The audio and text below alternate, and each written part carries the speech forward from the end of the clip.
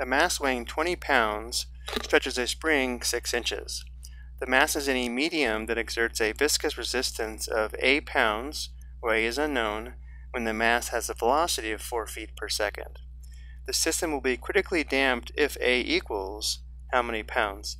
Again, where A is the viscous resistance when the mass has a velocity of 4 feet per second. If there are no other outside forces acting on this system, this is free damped vibration, which we can model using this linear second-order homogeneous differential equation, where m is the mass, gamma is the damping coefficient, and k is a spring constant. We would solve this differential equation using a characteristic equation, and the nature of the solutions to the characteristic equation determine the type of damping.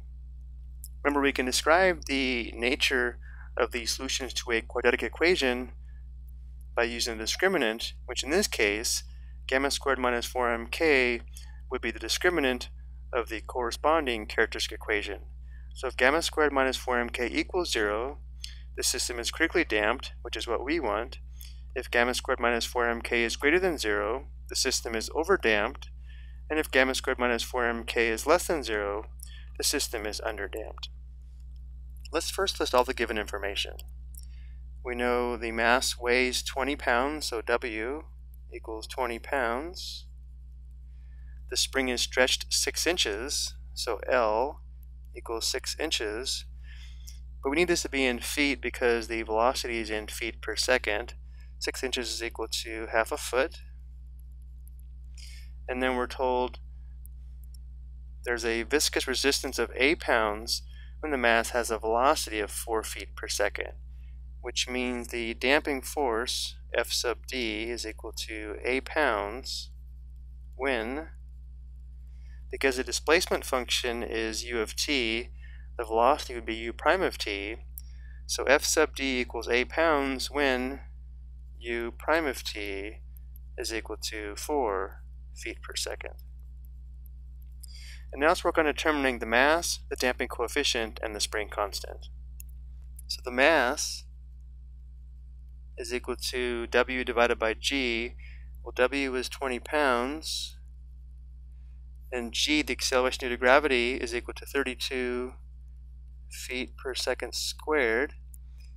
20 over 32 simplifies to 5/8, so the mass is 5/8, and the units would be slugs. And now let's find the damping coefficient using the formula. The damping force equals the opposite of gamma, the damping coefficient, times the velocity given by u prime of t.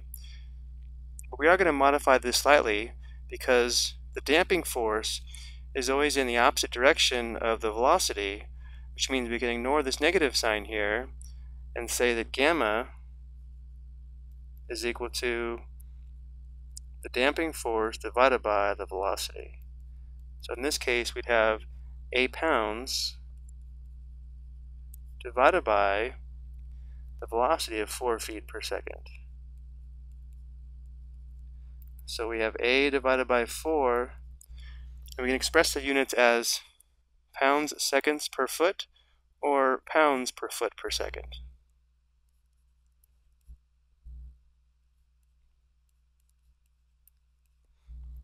And then finally, K, the spring constant, is equal to W divided by L, which would be 20 pounds divided by half a foot, which equals 40 pounds per foot.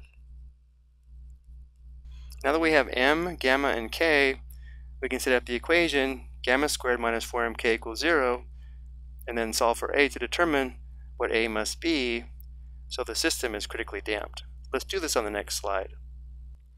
Gamma squared would be the square of A divided by 4 minus 4 times M, which is 5/8, times K, which is 40, must equal 0.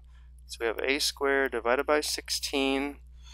Simplifying here before multiplying, there's 1 8 and 8, and 5 8s and 40. So we have minus 4 times 5 times 5, which is 100, equals 0. Adding 100 to both sides, we have A squared divided by 16 equals 100. Multiplying both sides by 16, we have A squared equals 1,600. Remember, A is the force in pounds, so now we take the principal square root of both sides of the equation, and we have A equals 40, and the units here would be pounds.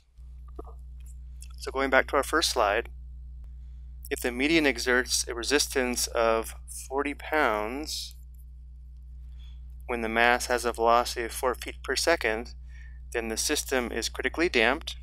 Notice how that also tells us if the resistance is greater than 40 pounds when the mass has a velocity of 4 feet per second, then the system would be overdamped. And if the resistance is less than 40 pounds when the mass has a velocity of 4 feet per second, then the system is underdamped. So before we go, let's review each type of damping. A critically damped system, which is a system that we have when A equals 40 pounds, returns to equilibrium as quickly as possible without oscillating. An overdamped system returns to equilibrium without oscillating, but notice how here it does not say as quickly as possible. And the third type is an underdamped system, which oscillates with an amplitude gradually decreasing to 0. And if the system is not damped, we can say it's undamped. An undamped system oscillates at its natural resonance frequency. I hope you found this helpful.